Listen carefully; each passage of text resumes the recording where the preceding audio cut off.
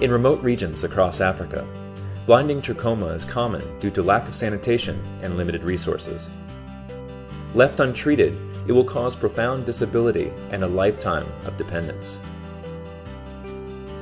Mamite from Ethiopia had trachoma for years and had developed a painful condition called trichiasis.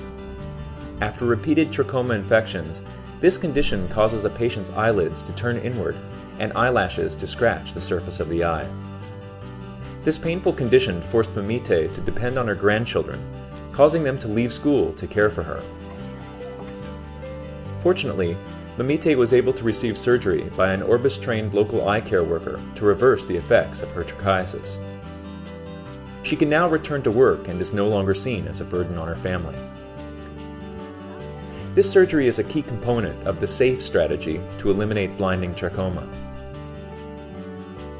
By creating access to treatment and educating communities to implement the SAFE strategy, more people like Mamite can avoid suffering from the threats of trachoma.